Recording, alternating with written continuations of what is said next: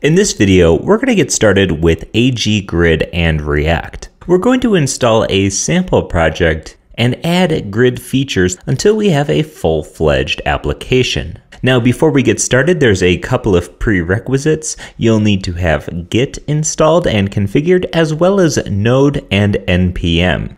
That way we can grab the code as well as all of our packages for this sample application. So I'm going to head to my command line. To get started, we're going to want to go ahead and install our sample project. We can do that through Git using git clone and then the path to the project.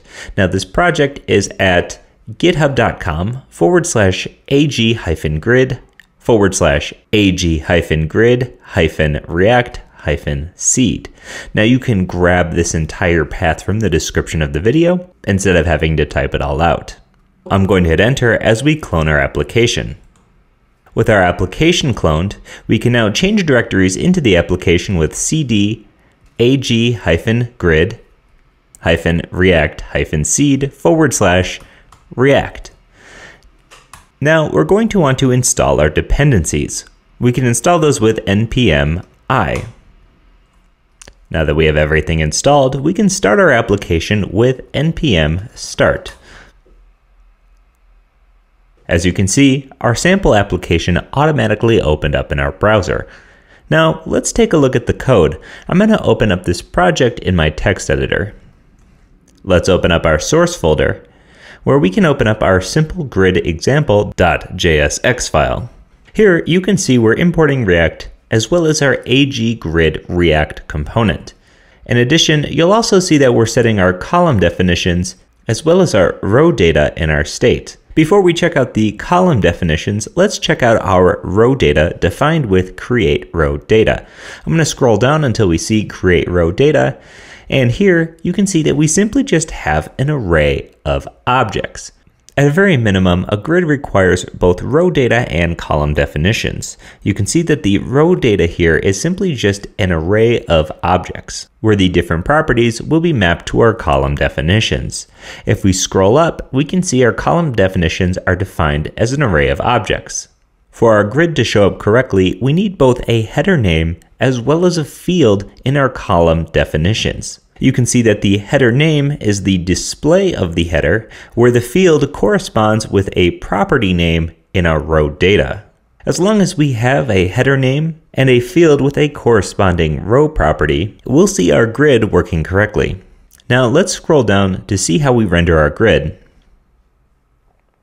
Here you can see we're simply just using the AG Grid React component. You can see we're defining our columns with the column defs prop, where we're setting that to the data declared above, as well as the row data prop, which is set to the row data. In addition, we also have an event, which is onGridReady. This will fire after our grid is ready. Now, once more, let's take a look at our actual application while running. And as you can see, we have our columns that match up with our column definitions as well as our rows. So we're up and running with our column definitions and our rows. Now let's see how we can easily add sorting to this grid.